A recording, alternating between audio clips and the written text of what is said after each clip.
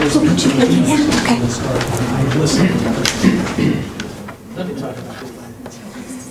Oh, great. So wherever you guys want to sit.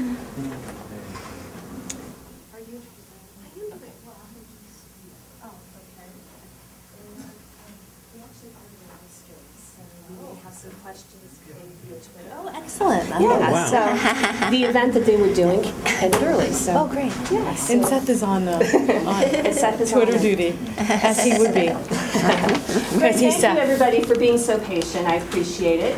As you probably already know, I'm Terry Stratton, Director of Education and Outreach here at the Guild. And, everybody wait to my mother, who's now watching online. Let me just remind you to silence your cell phones, please. You don't need to turn them off. If you want to tweet or do anything like that to tell everybody about the wonderful things our panelists saying, that would be great. On the back of your program, you'll see my email address. If you have ideas for other seminars you'd be interested in the new year, please let me know. I would like your feedback. That would be fantastic. I'm going to be sitting outside waiting for latecomers. When we have the question and answer session, if you have a question, please make sure you ask it very loudly so our online audience will be able to hear the question as well. All right, without further ado, it is my great pleasure to introduce Christine Toy Johnson, who'll be leading our conversation this evening. Thank you. Thank you, Harry.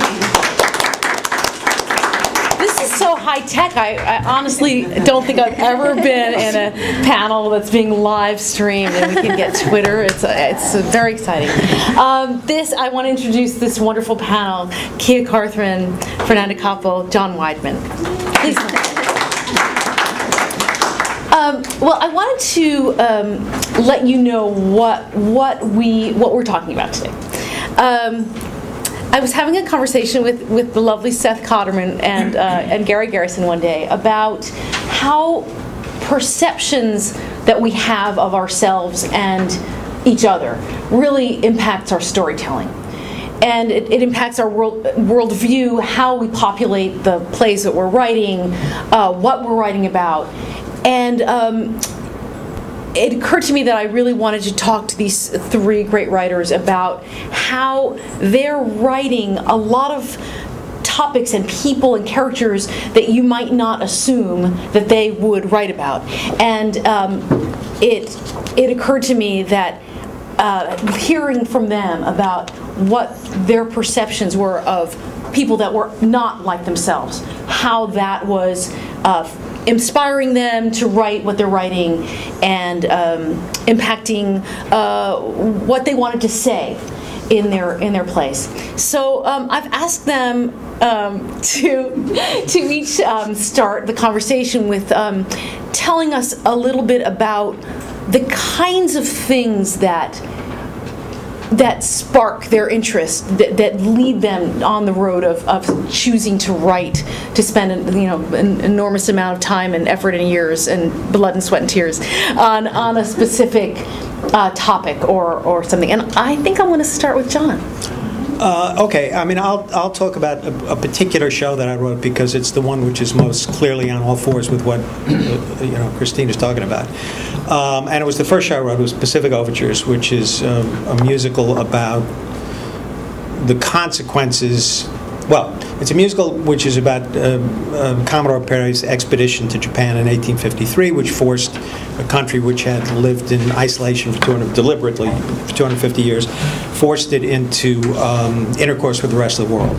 And I had studied East Asian history, particularly modern Japanese history. I had majored in it in college, which was a very weird thing to do when I did it, which was in the 60s. It was just, people didn't do that. Asia was still a very alien place for white middle-class guys like me from New York. But that's what I did, and I came out of it fascinated by the history of particularly Japan, China as well, but particularly Japan, and I felt that I knew a whole bunch of stories that most other people in this country didn't. And when I decided to sit down and write a play about the Perry expedition, I wasn't quite sure how I wanted to approach it. But I had a conversation with Hal Prince about it, and he said, well, if if you want to tell the story from an American perspective, he said it's a relatively minor event in American history, but a cataclysmic event from the Japanese point of view. It completely changed the history of the country. Surely that's the perspective from which you want to examine these events. And I said, yeah, you're right, it is. And so, in tandem with Hal, Steve Sondheim and I set about telling this story, but we had made a very deliberate decision to tell it from the point of view of people who weren't like us. I'm not sure whether American sailors on a steamship in 1853 would have been much like us either. And you always make these leaps when you're dealing with people from another period of time. But the story, the interesting part of the story, the important part of the story, required us to tell it from the Japanese point of view, which is what we did. And we were challenged at the time, and have been challenged from time to time since then, about how we could tell an authentic story from that point of view. And authentic is a very slippery word. I think we'll all be talking about it a lot. And the implication was that if you were Japanese, you would be able to tell this story in a way that would be emotionally, culturally, historically accurate, and that if you weren't, you couldn't. And that's not wrong, except it is. The authenticity, what we would produce was an authentic version of the story as it was perceived by three white middle-class guys in New York writing about what happened to Japan. That is not inauthentic, it's just different. And if it was done for the right reasons, and I believe we were doing it for the right reasons because we thought it was a compelling story, which involved the United States, involved the impact of something the United States had done, but which demonstrated what that impact, that almost casual impact was on another culture, then we thought we would wind up with something that would be compelling in the theater. And I think we did. But we were all aware of the fact in 1975 that we were not pretending to be Japanese, but that we were telling a story from a perspective other than our own, although as soon as we assumed the perspective, then it became our own, however we eventually delivered it. That's a little convoluted, but it's, that's how we operated as authors when we were dealing with a cast of characters who were different from us. Not only had they lived, 150 years before we did, but they lived in another country, they spoke another language, and we did not see that as a bar to telling an honest story about who they were and what happened to them. I think it's really interesting that you talked about how you took the show to Japan, or that it was done in Tokyo. Yeah. And can you just speak a little bit about the response there? The show was not done in Japan for a long time, and it was produced at the New National Theater, I guess, about 10 years ago. And it was staged by an extraordinary Japanese director named Aman Miyamoto, who's sort of a celebrity director in Japan. And Steve Sondheim and I were both in Japan, in Tokyo, for different reasons. He was receiving this sort of Japanese equivalent of the Nobel Prize, and I was like looking for work or something. So we were both there. And so we went, and with some trepidation. Primarily, not because, why? Because we had taken liberties with some of the facts of what had occurred and when things happened. And honestly, if we were writing the show now, I think I would be harder on myself about making the show work without doing that. But we had no idea how a Japanese audience, which, a New York audience in 1975 only knew what we were telling them. They didn't know anything. There was no context that they brought into the theater. But a Japanese audience obviously knew the story inside out.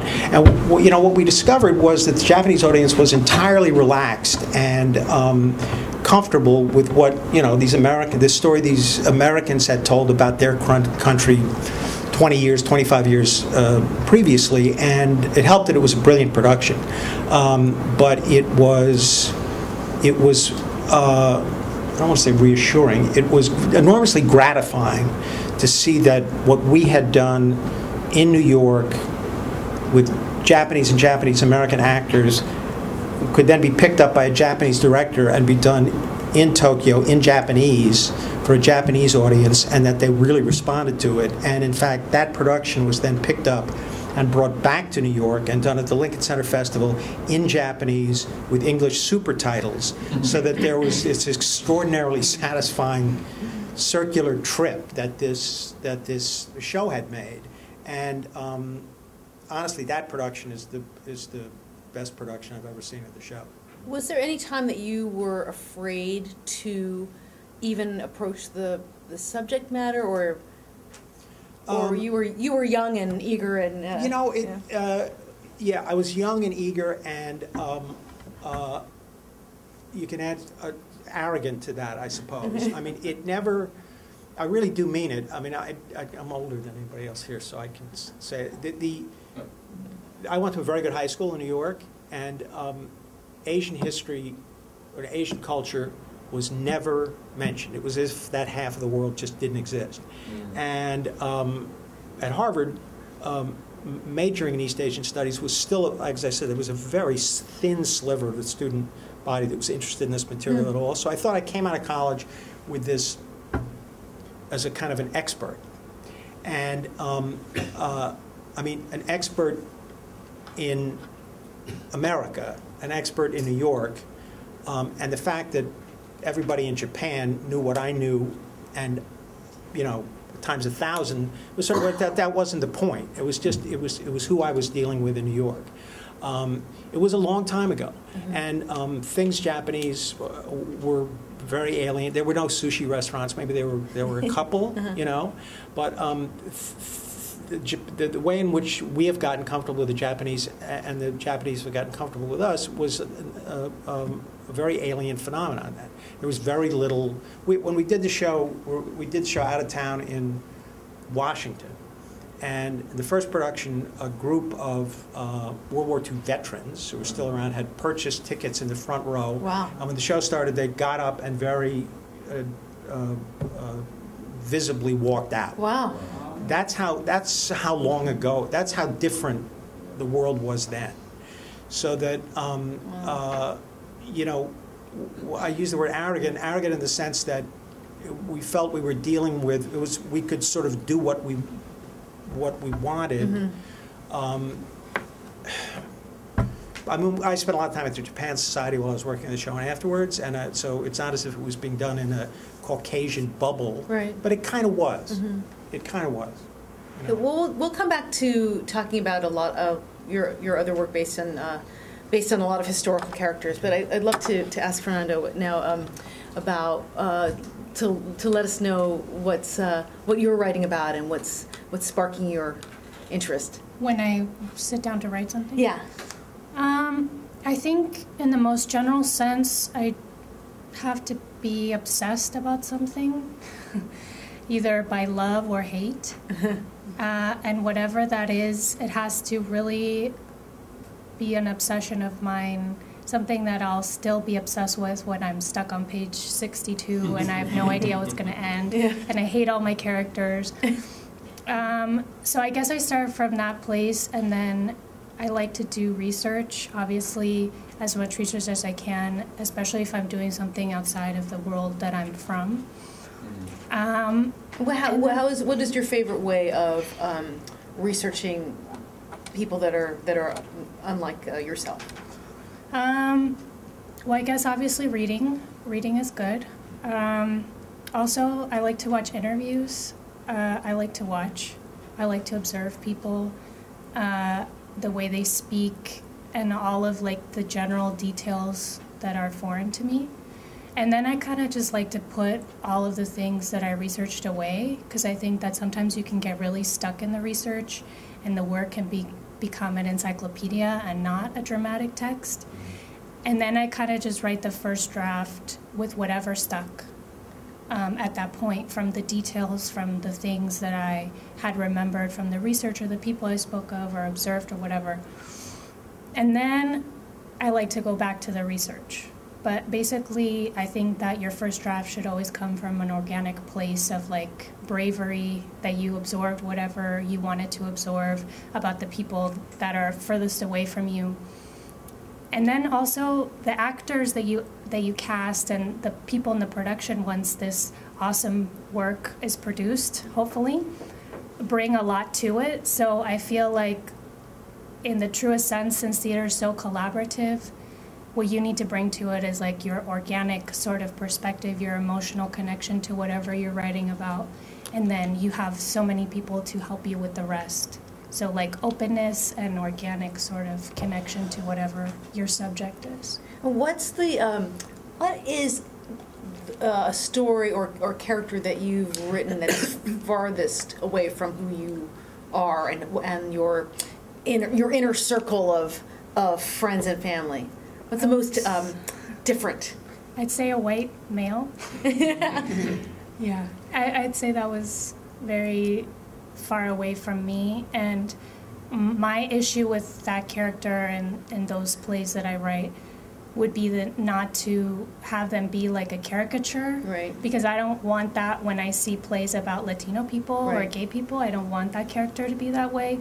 And so to be sort of kind and compassionate to all of your characters, no matter what they represent in your work, is something that has really helped me in that sense. Well, there's something about stereotypes and how it seems like if I could write a stereotypical Asian American person and kind of get away with it, except my friends would hate me, but I could kind of get away with it more than John could, right? And I think that's an interesting dance we do, and I don't know if you have any thoughts about that. If you're seeing, do you feel like it's more palatable if you see a stereotype about someone that like you, or something that's written by someone not like you, or do you know what I'm saying? Specify. Well, I mean, okay. Say, I'll just use myself as an example. Sure. So, on television, it's easier to talk about some really horrible Asian American stereotypes that are on television right now. The first one that comes to mind is a sitcom called Two Broke Girls.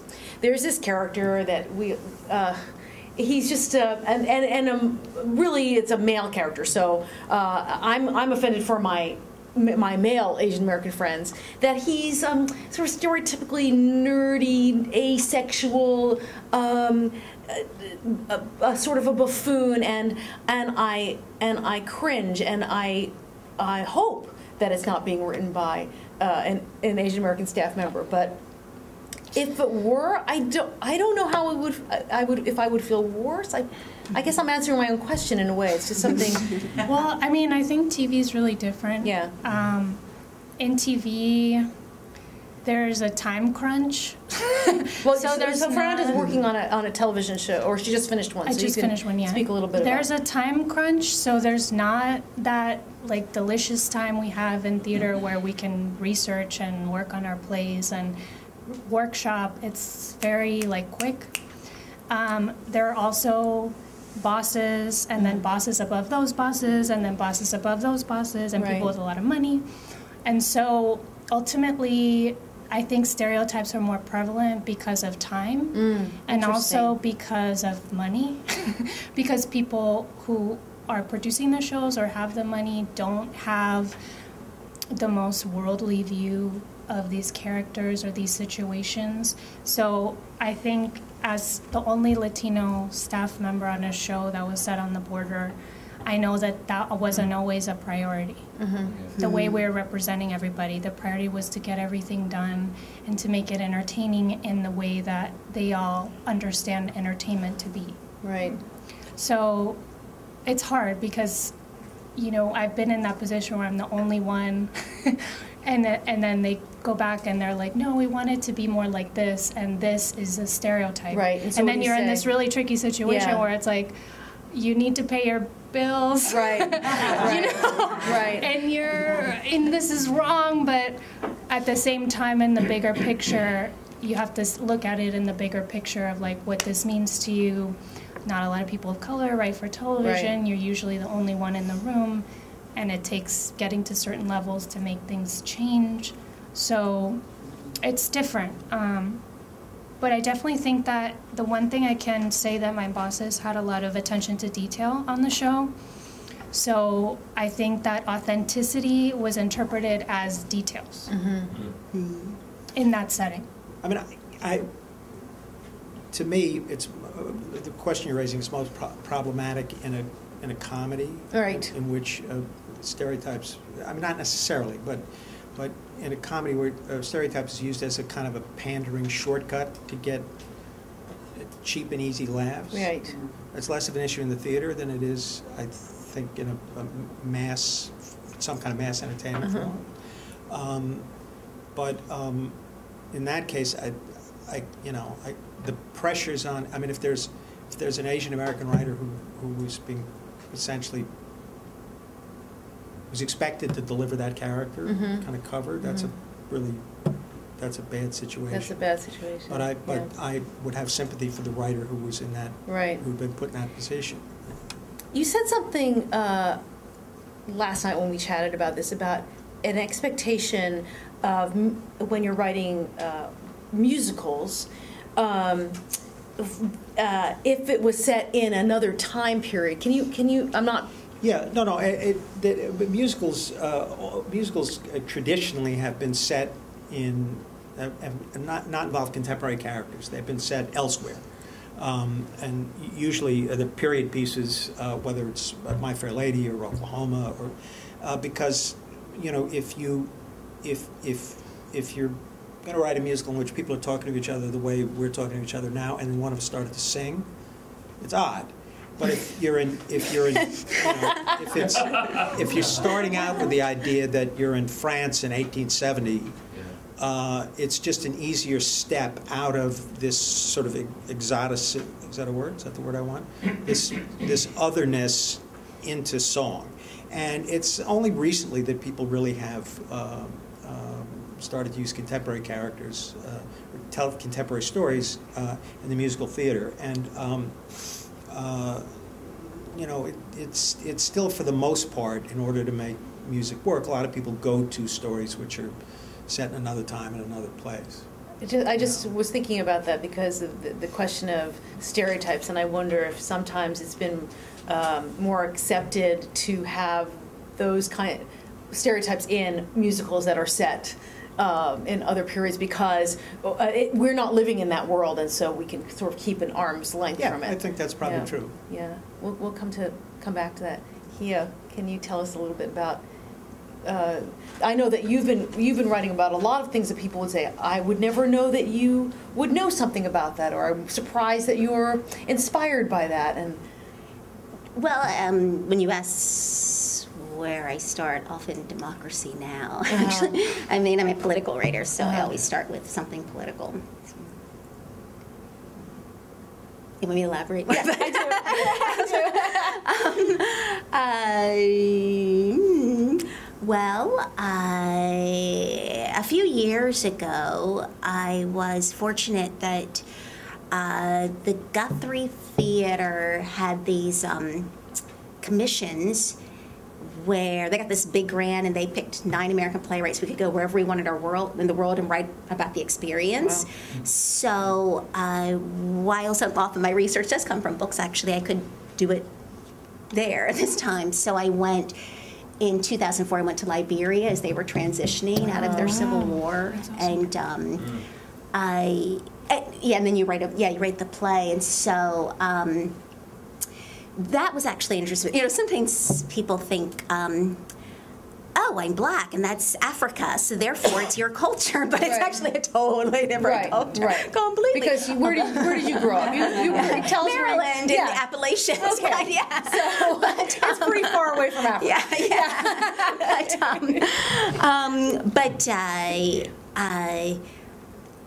Yeah.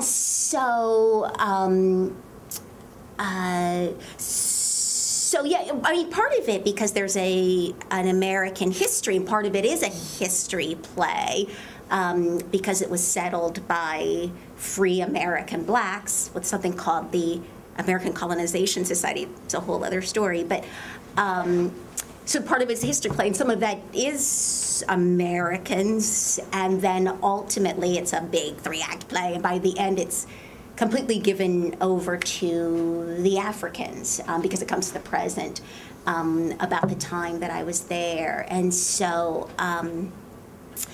when we did a workshop of it in Minneapolis with the Guthrie, it's interesting because there are lots of Liberians, expats in Minneapolis. Wow. Yeah. Actually, I wrote another play for the Children's Theater there with Somalis because there's a huge Somali community. So I had 2 Somali girls. That was a whole different exploration of a different culture. But with this, I had a person from the university who was like my guide, I don't know if to say guide, my consultant. So he was really helpful, and he brought 10 people there from the community, and he was a little late. I think there was maybe 1 person there by the first act. There were a couple by the second act. Most didn't get there to the third act. Oh, wow. But that didn't keep them from ripping it to shreds. Wow. And it was interesting because I could understand that because they're thinking, what does this American know, right? The interesting thing is Liberians are very expressive. So in the theater, they were like so angry about it. When the theater didn't do it, they called the theater because they were so angry because the theater's not doing this play. But it was, but I had to, some of what they said was useful, and I considered that and incorporated it. And some I had to remember what happened there. And for example, part of it, I was on the Firestone Plantation, which is the American Firestone Plantation, and it's enormous. There's 1 million acres, and they turned it into rubber plantation and pay the people nickels, and to do all this work, right? And the only white person I met in Liberia was this person, this big blonde man who was like in charge there. It was very weird because the family set me up this interview. He didn't say anything. He was just like staring at me, but I was talking to other people. It was very, very weird and creepy. But then we went to the workers, the tappers, and they were coming back, and it was, I mean, it's a long story, but they were in these shacks with, half the slats of the roof missing, and this was the rainy season, and it was just everybody. And the children came out, and they were really happy because there were people here that were not they. I mean, it was me and my family. My family was Liberian, but my family dressed. They had comparably more money. I mean, everybody's poor there right after the war, but they had comparably more money to these people that were desperately poor. So they came out because it was actually different people here, and I remember, I always say I could never be a journalist because I'm not very good with interviewing people, because I'm always conflicted between wanting to understand the story to write and really feeling like I'm in other people's business. But as it turns out, Liberian English is especially for working class people, is very hard for Americans to understand. So my family were speaking to them anyway, and they just asked all these questions. So I found out, these people that had to tap a ton of SAP a month and all this, and no days off, and as we were leaving, I'm almost going to wrap up in a small story. I got a question when you're done. Yes. As we were about to leave, there were sort of 2 different places that we went, and a young man came out of the forest, and he started talking really quickly, and I thought this would be the person to say, what are you doing here? This is none of your business. And actually what he said was, I'm so glad you're here. somebody needs to finally tell our stories. So I had to balance that with the Liberians in Minneapolis. Some of what they said certainly was legitimate, but other stuff, partly because they were angry again because somebody was talking about this. They said, Firestone is not even an issue anymore. Nobody was saying, and it was totally an issue. And I had to balance what they said that was useful in terms of the culture with what I saw with my own eyes and what that man said to me about telling this story. And the point of what you wanted to say really being the bottom line. And what I say, ultimately, the characters that I wrote were not the Minneapolis Liberians. They were not the Liberians that I saw. They were from my head, but it was enriched by understanding the culture. I just have to say one last thing, which is, all this is a horrible work they're doing of tapping all these trees. The rubber, it's latex for our condoms. That's why there's this near slave labor there for American condoms. Wow. Right? Fascinating. John, did you have a question? Well, you sort of answered it, but I wondered whether the critical response from the Liberian audience in Minneapolis was mostly about the politics of what you were presenting, or was about she thinks that's us, but that's not us. She doesn't know who we are. I think she got us wrong. Yes, I think the latter. But like I said, most of them didn't even get to their third act. So I believe, I'm not saying right or wrong, but I'm saying that they were upset in the first place. I was only there a couple of weeks, so I think they felt that I didn't have the authority to write that. And of course, the project was about Americans going to other countries, so it wasn't about a Liberian. But yes, that's what I believe is that. For example, somebody was. This sort of says yes to both your questions in a way, because a woman said that she was upset because I focused on women characters and. That who were tappers actually, and in the contemporary story, and how women don't work outside the home, and da da da, and in Liberia, and da da da, and I think it was just 9 days before that Ellen Johnson Sirleaf was elected in Liberia, the first female president of Africa.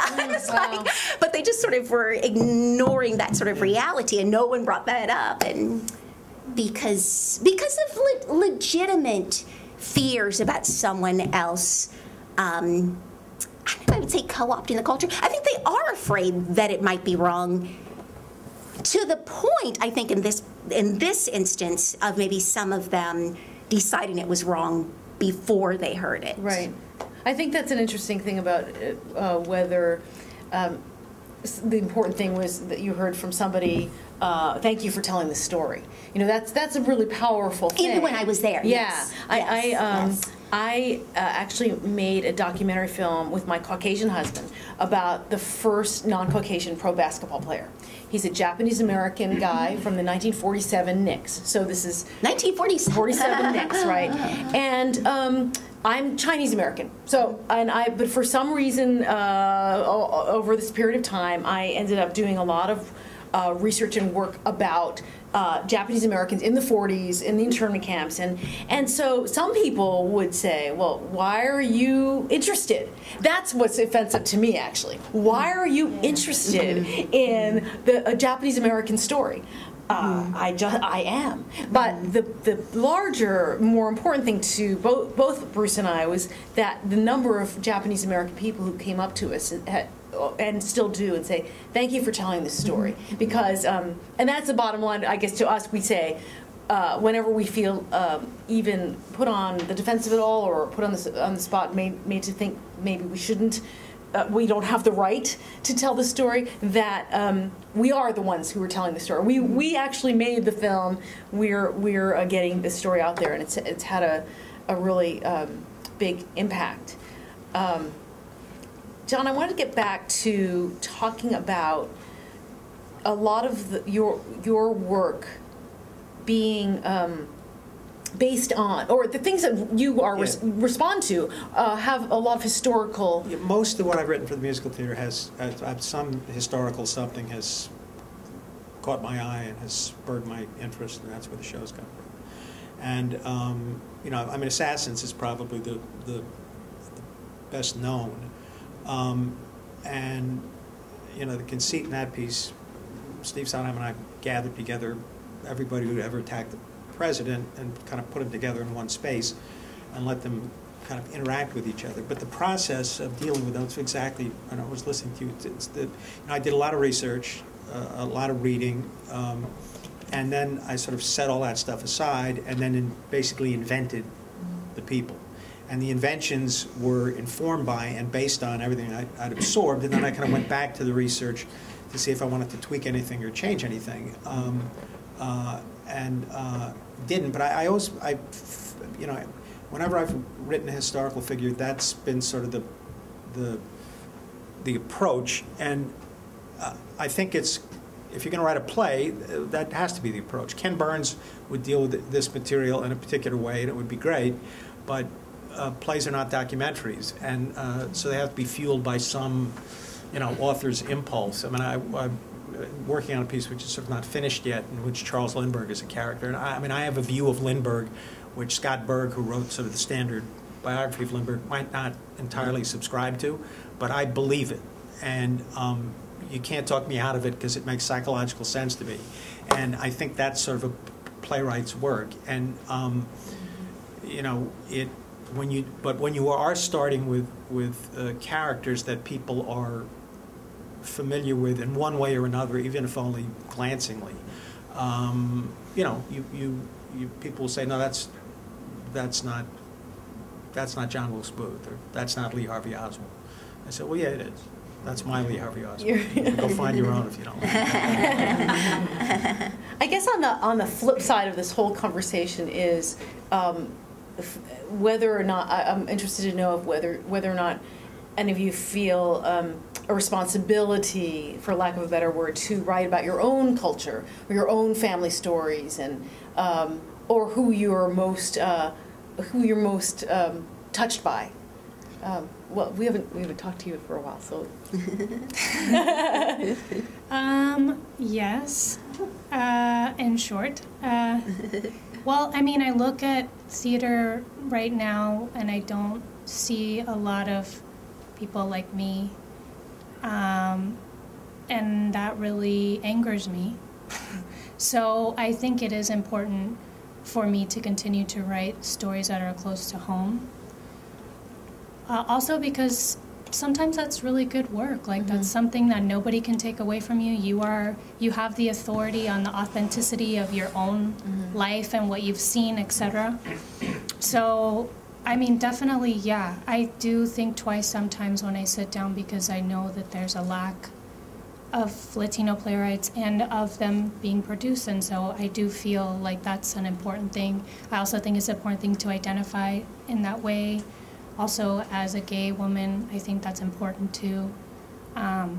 So yeah, I do think about it. I think it's really important to think about those things. And when you're populating the world of your play, when you're writing it, do you specifically say this needs to be, even if it's not a character that might need to be about race or ethnicity or sexual orientation, but somebody that could be of many different, or any different kinds of, you know what I'm trying to say. Do you write specifically in your script?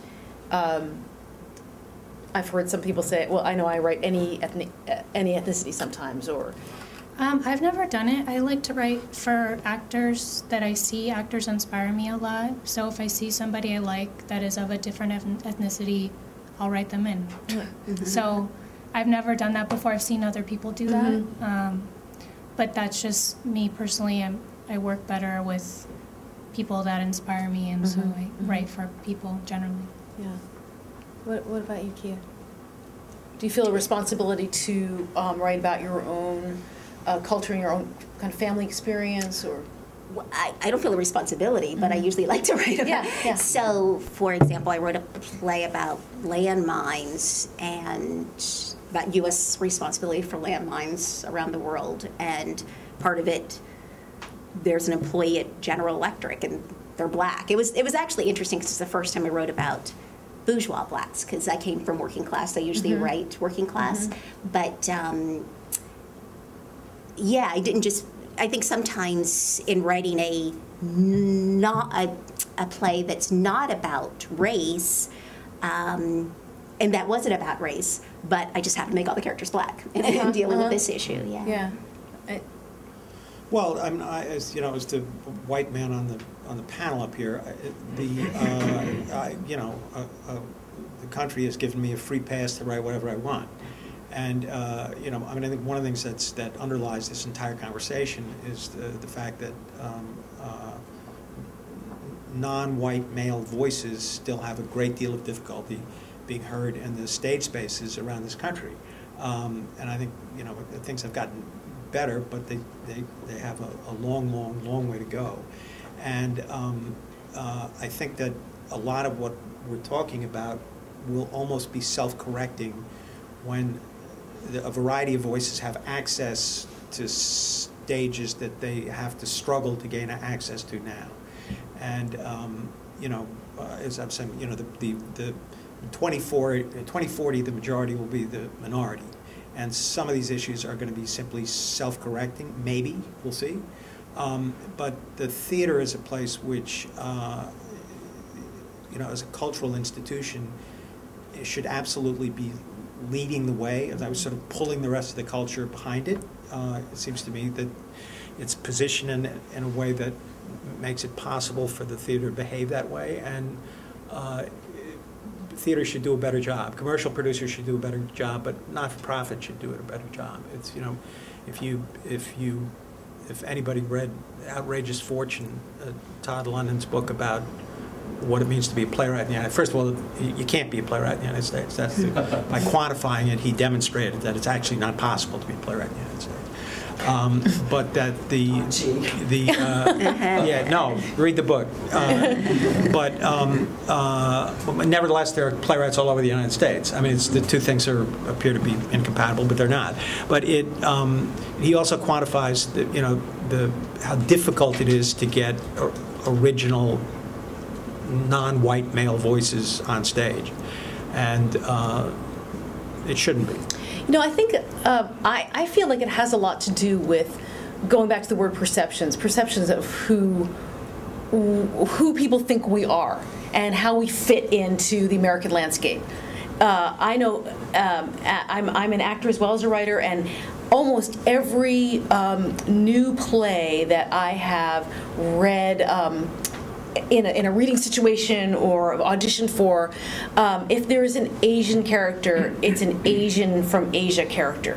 There's not a lot of Asian American stories, except for those of us who are trying to write our own experience. And for me, my mother's side of the family has been here since the 1860s. So if it were assumed that I were writing about a Chinese story, I would have to do more research about Chinese from China than people who grew up in Westchester County, because that's where I grew up. And that's an interesting part of this puzzle, I think, about trying to crack those assumptions of what kind of stories we should be telling, or that we would be telling. And so I think that's why I'm so interested in hearing about all the variety of things that are on your minds, and what inspires you to spend years and years and years, and like I said, blood and sweat and tears on a particular play or musical. There's a quote. I'm gonna put John on the spot a little again, because I read. Okay. He knows about this though. Evidently there's the Melbourne, Australia debut of Pacific Overtures coming up. Get your tickets. Yeah, and still time to get there. And there was an article on, I don't know, some social media thing lately, that quoted the director of this production as saying that she was planning on doing cross-cultural and cross-gender casting, which is really strange. given that, I don't know if you know Pacific Overtures, but it's especially strange in Pacific Overtures. But this is the inflammatory quote that the director said. She said, "This is a story by an American playwright about a moment in Japanese history, so it doesn't claim any cultural authenticity." I know what she means. The language dresses the idea up a little bit, but I mean, the essential statement is because Steve and I are not Japanese, there is no way we could write something which would be culturally authentic set in Japan. And, if what she means is we can't replicate or duplicate something which a Japanese playwright would write, I suppose she's right. But that doesn't mean there isn't, as I said earlier, an authenticity to what two writers in New York who aren't Japanese would choose to write about this particular episode, writing it from the Japanese point of view. It's not odd, but it's a disqualifying, it's a sort of a dismissive, disqualifying statement that really needs to be examined, it seems to me. I think the more, at some point we'll reach a point where ethnic identity is an option for writers, the way it's an option for me. I mean, I could write about, the fact that my father was Jewish and my mother wasn't if I wanted to, but I certainly don't have to, and I'm not letting anybody down if I don't. This is my country, man. Look at the government. But it would be well, I don't. Don't get me. Don't misinterpret my politics. But it would be terrific to reach a point where statements like that wouldn't occur to anybody. It doesn't, and I want to be clear. I don't mean that. I remember seeing the Colored Museum at the Public Theater in whatever year that was, and I thought this is an extraordinary piece of work, and I thought I felt like I was being allowed to, I was being let in on a conversation between George Wolfe and that basically he was talking to a black audience, and that was the audience for the piece, but that it was being made available to me. It's like I could come in the room and listen, and but that the experience a black audience was having of the basis he was touching and how he was touching them would have a whole different resonance than they would from me, because I had had different experience growing up in this country. But and George has now worked in a lot of different areas, directed a lot of different things, some of which are specific to black people, some of which aren't.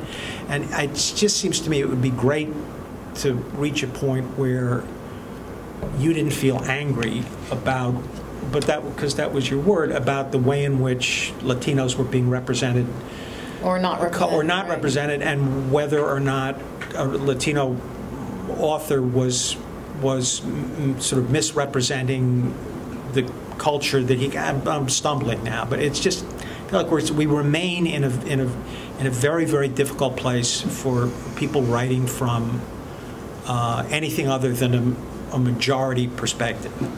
I just have a question. Yeah. That's the director? Yeah. Is she Japanese Australian or something? I don't think so. No, I mean, it sounds to me it's just like an excuse because she wants to do whatever she wants with the play. Exactly. Actually, that's exactly what it is.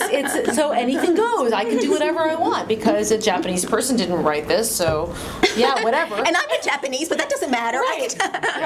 I know. It's very interesting. And actually, if she reads her contract, the theater's contract with the licensing contract, she can't do that. Right. You can control what your play looks like on stage. Not entirely, but you can. Have you ever had a case where, well, for example, I read about, I don't know, there was a production of Hairspray being done somewhere in Texas over the last year or two, where there were maybe no African American people in the show, which seems ridiculous because it's about race. But actually, I think there was a quote from Mark Shaman that said, "Well, they did the play, so it's okay." But I just don't quote me on that. But I believe I read that because I was surprised that he was okay with it. But have you ever had, or have any of you ever had, the instance where a play that you've written specifically about where the gender, ethnicity, presence or absence of disability, any of those things are really germane to your story, and they have, and the person or the company that's done the show have not honored those things? No. I mean, not. I'm sure there have been productions of Pacific Overtures, that have not been cast entirely with Asian or Asian American actors, but I haven't seen them. But I'm sure it's happened. The show's not done that often, right? So it's right. It's not like Hairspray. I can show you my bank account.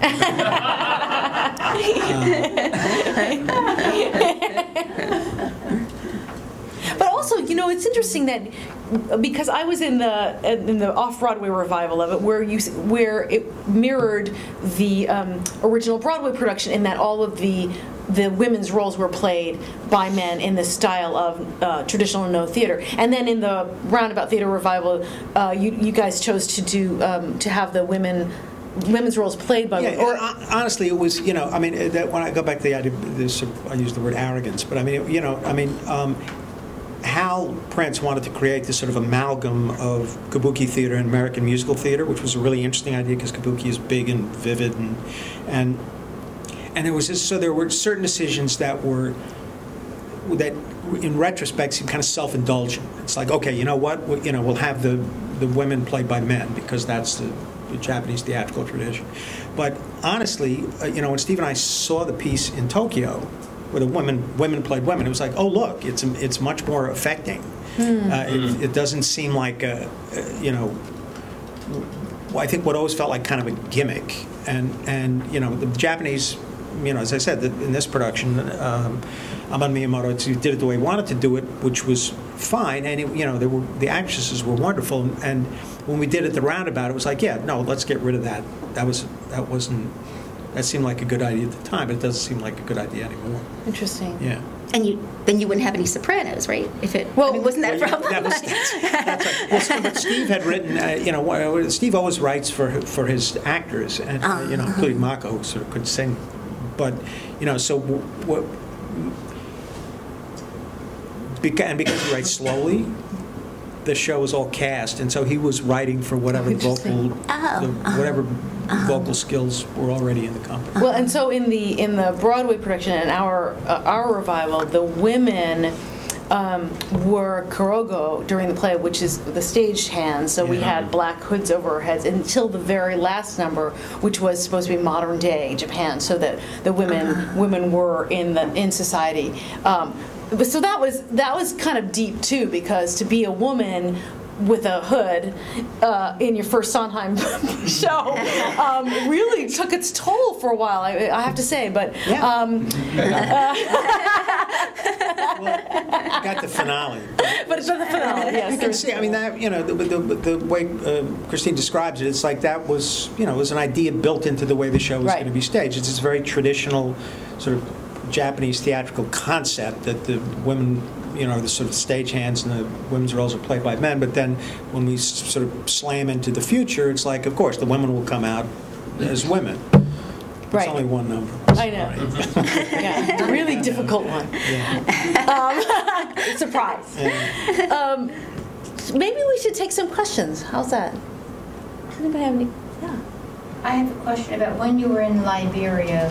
You refer to your family. Was that a family that was assigned to you, or did your own real personal family travel there with you? No, actually, when I decided to go, it was because there were all these other different places I wanted to go. I couldn't decide, and I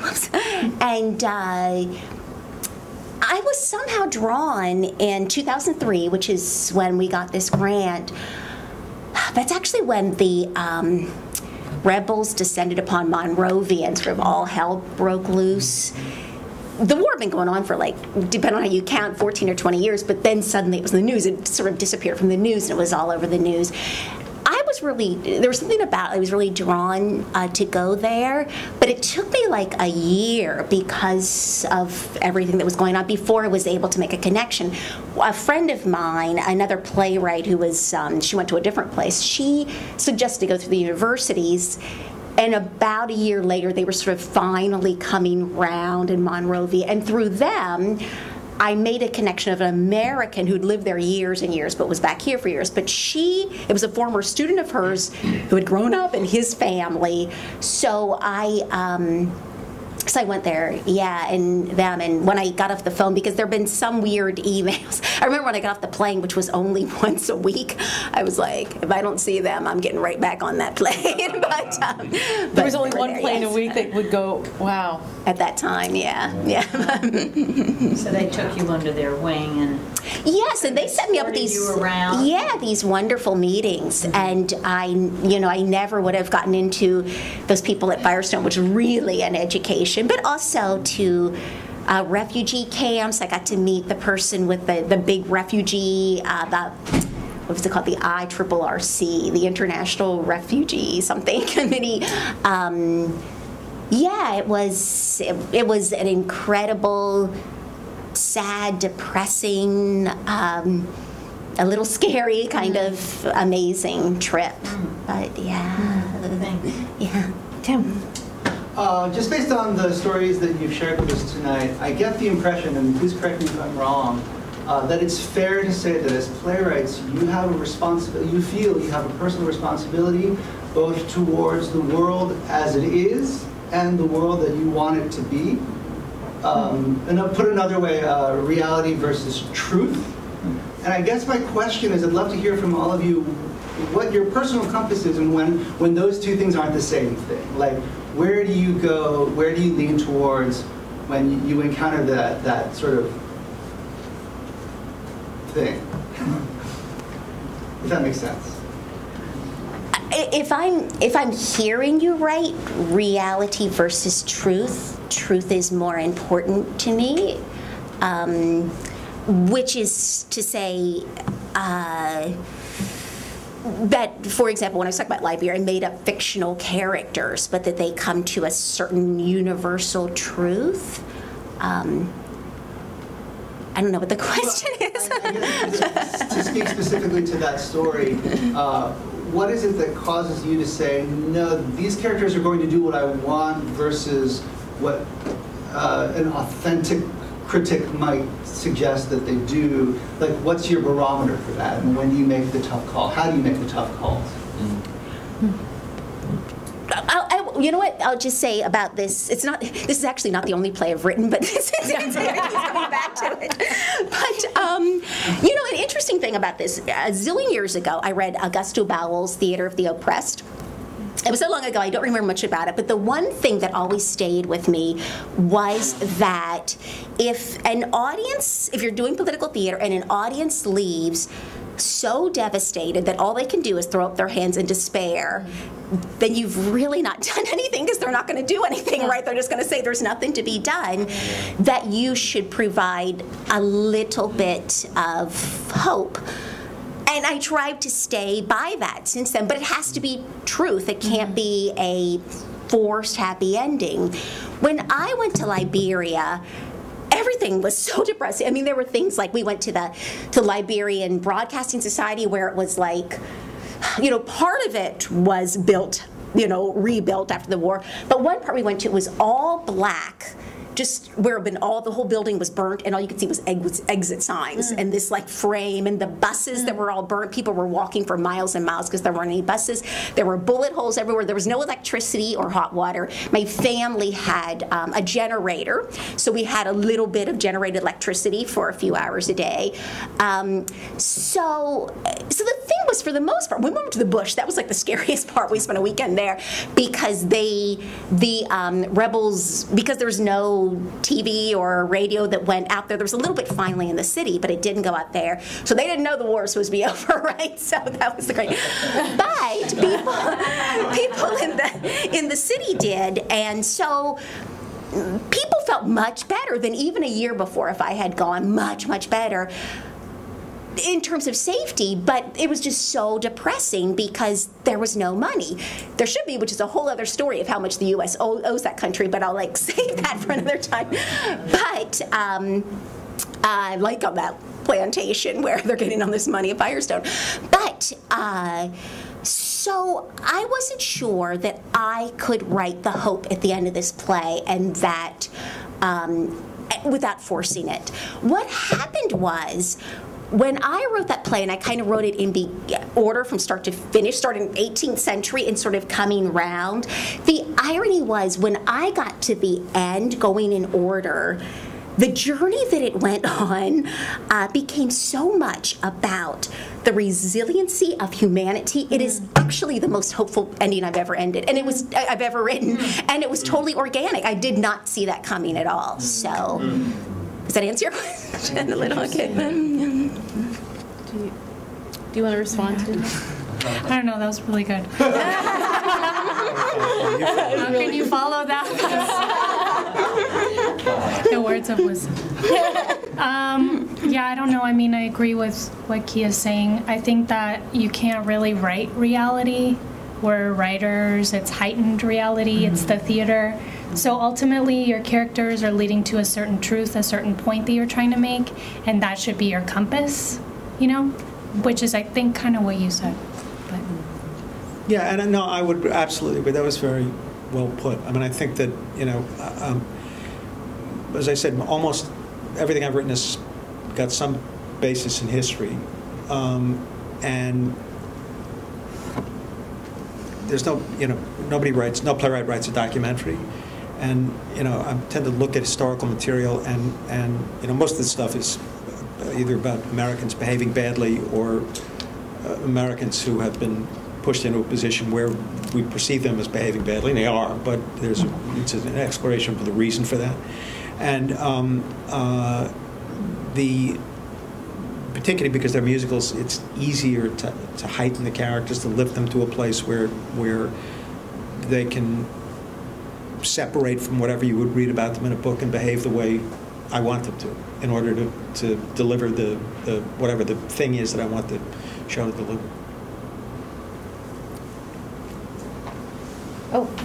Yes. I have a question. How do you feel, let's say in the Pacific Overtures, if the Japanese characters were played by Americans, as it was in Broadway originally, as I understand, and the Americans played by the Japanese played by Americans? Well, no, the cast of the original Broadway production were all either Asian Americans or Asians. And sort of the conceit was, that was essential. That was felt that was important. So the story was being told from the sort of a Japanese perspective, and so it was kind of their story. And having, Perry appeared as a kind of a nightmare figure from a Japanese ghost story, not somebody, a recognizable figure played by a Caucasian actor. And it has always been. It's always been our intention that when the piece is done, it should be done that way. And there are times when, the production that Christine was in, especially, what was 1985? Something, 85. Mm-hmm. The opportunities for Asian American actors are in those days were extraordinarily limited. They still are, but in those days, to assemble a cast could be a challenge, but it's an essential part of what the show's intention is. So it's better not to have it done than to have it done with whatever that whatever's going to happen in Australia. Yeah. Did you? Yes, I'm interested. You said your Pacific Overture was translated into Japanese. And I'm wondering, were you asked, for example, to it was just a direct translation, or were you asked to bring in any kind of cultural aspects from their point of view, to sort of tailor it a little bit towards them, or anything like that? No. The production that we saw in Japan was a production which we only came to, Steve and I, as audience members. Whoever the translation had been done in Japan, and we had not seen it. And if we had it, I mean, we could have. I suppose we could have asked for a literal translation of the Japanese translation back in English. Mm-hmm. And in fact, when the piece came back to New York, and then to the Kennedy Center with super titles, the Japanese translation was translated back into super titles, and we tweaked those. But again, I mean, even again, given sort of what the show's about, I was saying to these guys, I mean, I suppose Steve and I could have said, no, don't translate the Japanese back into English. Just take the play and take the piece and put the dialogue up there, and if it doesn't quite fit, it doesn't matter. But we wanted the language to have taken this journey from English into Japanese, and then from Japanese back into English, And with some of Sondheim's lyrics, that was a challenge. I bet. Yeah. If I could continue, has anybody's plays been translated or anything, or have that ever come up of translation and then trying to sort of look at it from their point of view as well, or anything?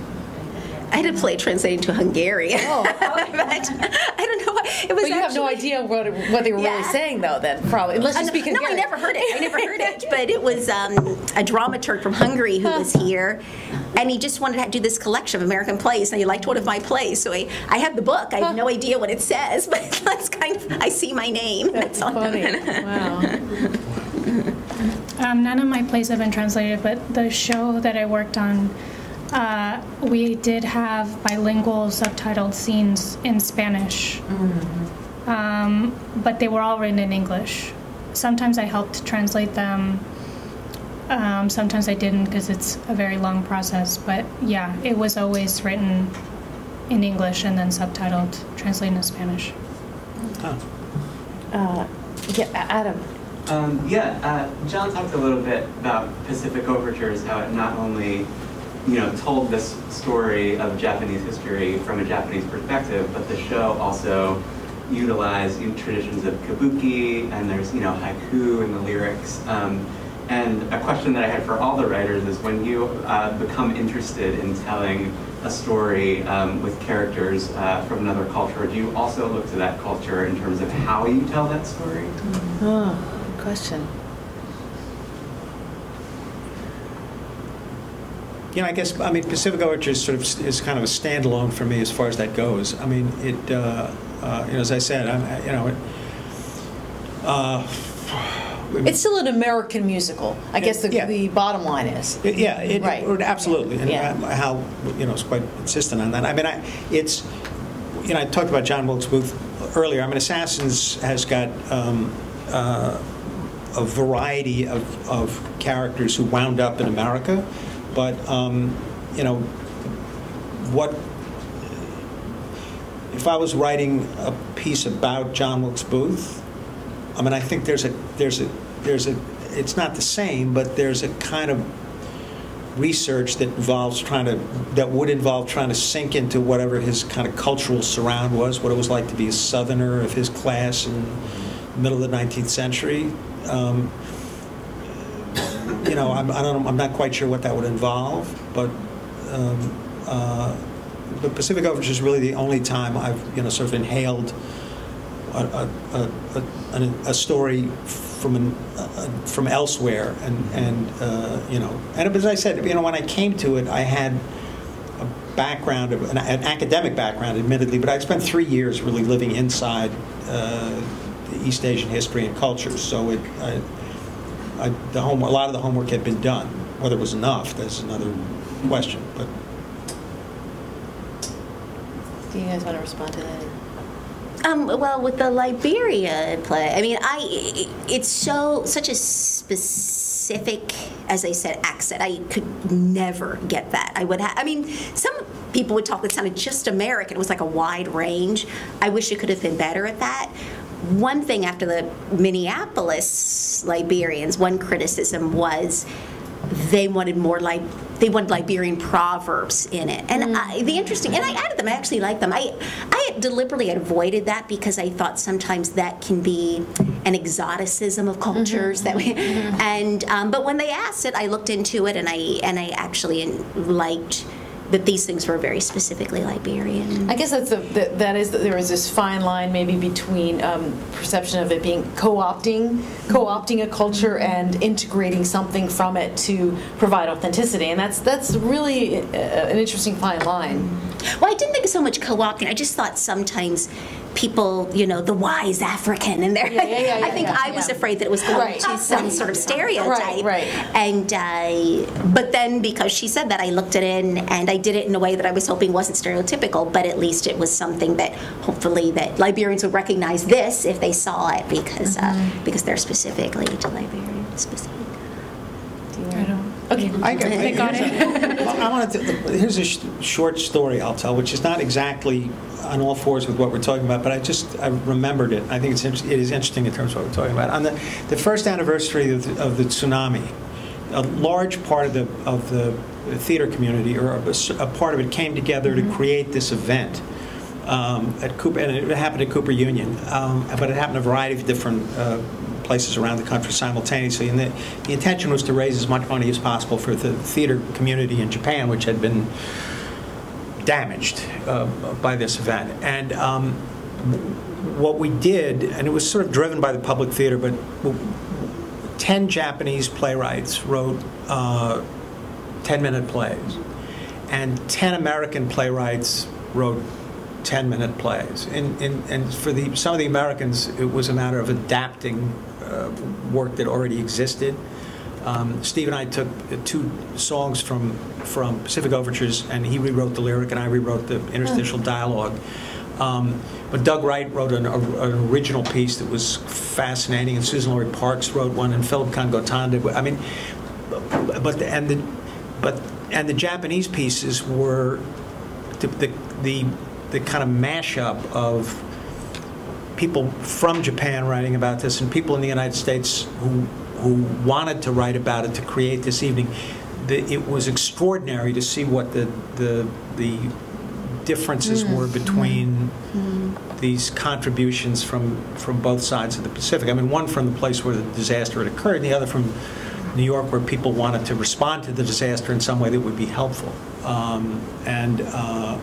The story's not going to place beyond that, but it was a very rare experience to be engaged with this material in that way, and it was very moving and very powerful. The stuff that came from Japan was amazing.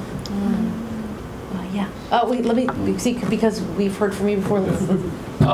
Just a couple of questions or thoughts. One would be is that I think many of us have at some point been on both sides of this divide. I know myself, as a gay man, there are times when I will see materials and go like, who wrote that and why? On the other hand, then I turn around and I write about another cultural experience. So my question is that no culture, no world is static. There's cultural drift. Things change. I know that I've looked back at plays that meant something to me at some point and go and horrified at what I find. So my question would be, over your career or careers, have you gone through the experience of something that you treasured that was at some point culturally relevant to you or abhorrent to you, maybe the other side, that now as over time you've come back to and look at like, that wasn't a touchstone, or that's actually more stereotypical than I ever thought, or there's something underneath what before repelled me that I can see the value of. Maybe not, I don't know, just I mean, I think it's natural to grow as a person. I mean, not that I have had the longest career ever at this point, but like when you look at someone like Almodovar, and you look at his really early films, he has this film called Tie Me Up, Tie Me Down. And I'm sure something really inspired him at the time. But when you watch it now, it's so dark and creepy and misogynist. Unlike his other things, and it made me feel really uncomfortable.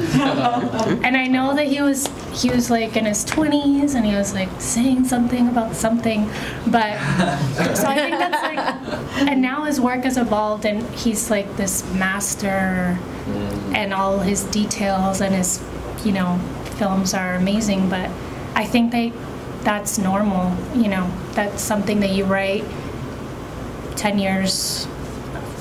You wrote 10 years ago that you don't agree with now.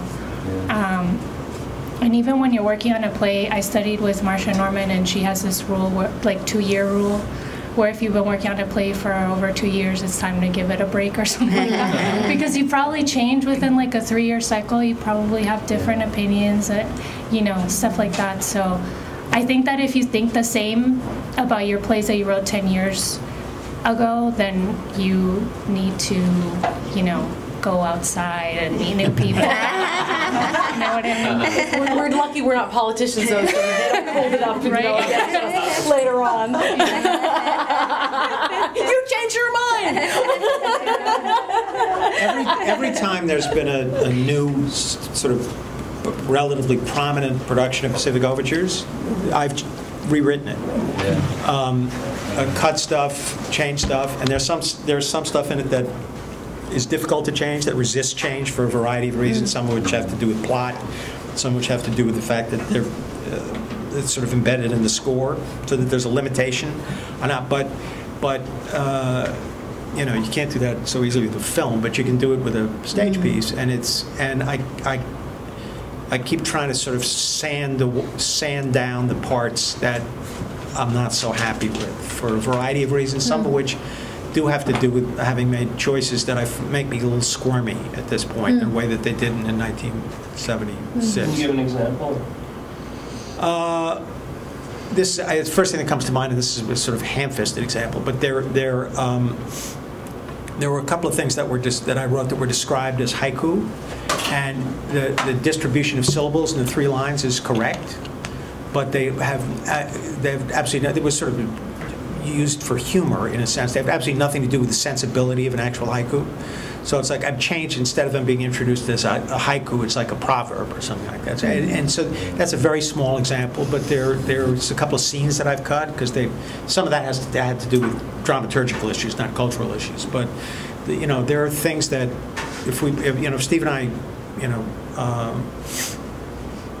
could sit down and like inhale the whole thing and exhale it again, I think that there are things that we would change now that it would never have occurred to us to change previously. Yeah. Well, for pieces like Porgy and Bess, that's stipulated by the family who owns the copyrights that it can only be done by a black cast. Whites are not allowed to portray blacks there. What are your feelings in that? Is it better not to have the work done at all, or to have the interchange of the races there? Oh, so you're talking about casting now? Casting, yeah. Another one, for instance, Madame Butterfly. Well, now opera's different, though. Historically, opera has been. I'm sorry, I didn't mean to interrupt you there, but. No, that's okay. I'm just. What are your views regarding something like this? Is better not to do Porgy and Bess at all than to have it done with whites impersonating blacks. My own feeling is that I've always believed in colorblind casting, unless race is the issue in the play, in which case that's it. You can't do. I don't want to see Porgy and Bess with white people, because it's not. There's a white sheriff who comes in to a black community. So it's like, what are we talking about? There is no white version of Porgy and Bess. It's not Porgy and Bess. What about something like Madame Butterfly?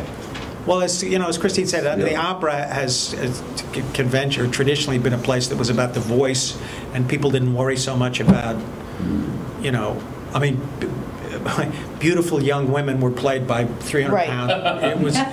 it was about the sound. And the difference, I think, Peter Gill. Right. Right. The difference, though, in the opera world is that everybody played every different role. So it was the convention was that an Asian American person could play an Italian person, and an Italian woman could play the Japanese Cho-Cho-san or something. Yeah. So it's a historically the convention has been different. I don't know that they do that as much anymore.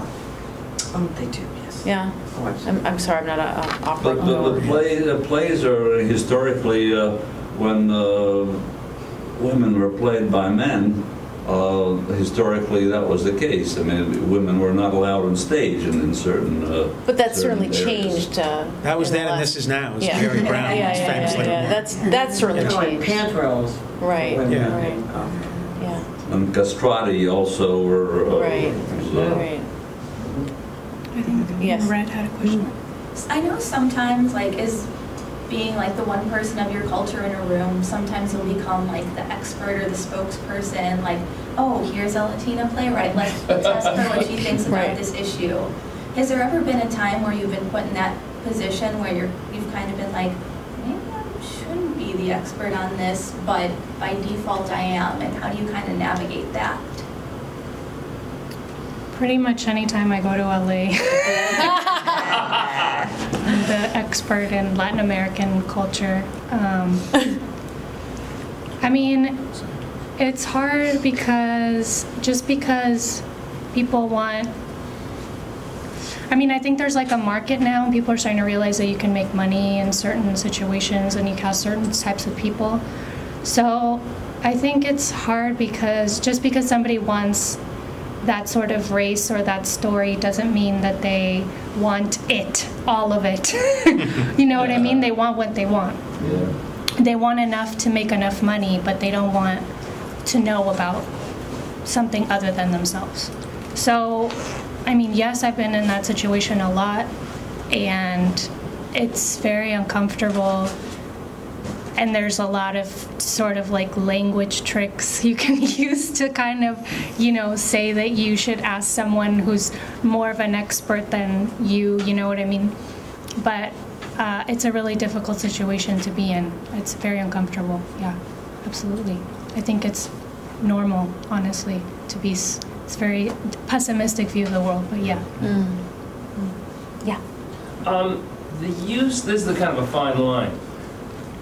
The cartoon characters, where in other words it's a play that's larger than life, which will oftentimes strain or walk a fine line with stereotypes, and sometimes for political purposes. I think of Brecht, for example.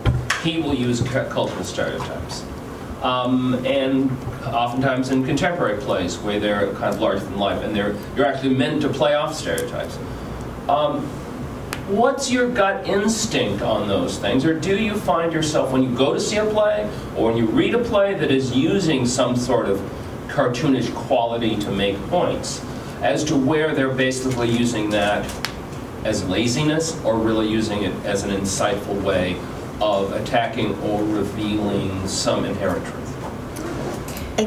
I think it depends on whether they're using it as laziness or if they're using it as I mean, it could go either way. But if it does reach the truth, then there are reasons that there is a point. Then It seems to me that stereotypes, when they're balanced by the truth, that's when they will make a point to me as an audience member.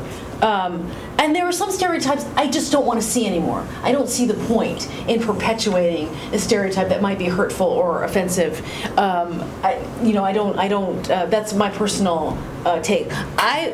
We brought up the show Bloody Bloody Andrew Jackson when we were talking earlier, and that's I think a good example of a show that had a lot of broad stroke, right. And it was really offensive to me. If I would have walked out if I wasn't in the middle of a row and would felt like it would make a big scene, because for me personally, I was offended by getting laughs at the expense of a person with a disability. The whole story about the Native American culture and not having any people of color in the show, and there was, I mean, a lot of things. That's my take. There are other people that might have seen it that thought, well, and as a person who does a lot of advocacy and diversity and inclusion in this industry, my head tries to wrap it around saying, is there a point that I could take away from this where you're saying, like what you say, is there something that they're trying to say in another way that could be a positive take from this? And I personally could not walk away from it with that. Do you have any? I'm sure you saw it too, right? Tony voters. We're Tony voters, and so we see everything. I don't want it to start slashing other plays. No. But I will say, I mean, no. to be honest, I mean, I think people forget this because the play was about so much other things, and there were a lot of things I liked about this particular play. But when we're talking about disability, the deaf character in Clybourne Park, I felt was really dealt with in an offensive way, as if she was stupid. Right. Yeah. Right. Yeah. I mean, I think probably the authors of Bloody Bloody Andrew Jackson would tell you that, yeah, those were deliberate choices in order to provoke that kind of reaction, in order to support the discomfort that you felt, so people would have to come face to face with it, and the world would be a better place. But I mean, intention and impact are two different things, but both of them have to be attended to. It seems to me. Yeah. You can't just go, well, yeah, I wanted you to feel uncomfortable. So you'd have to think about that.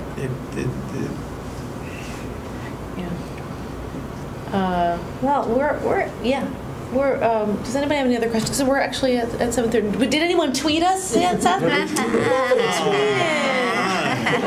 going to sit here until somebody tweets us.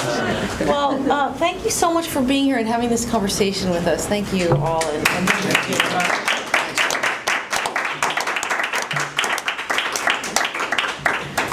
And if Alex Timbers was listening, I'm sorry. I'm a big fan of Here Lies Love.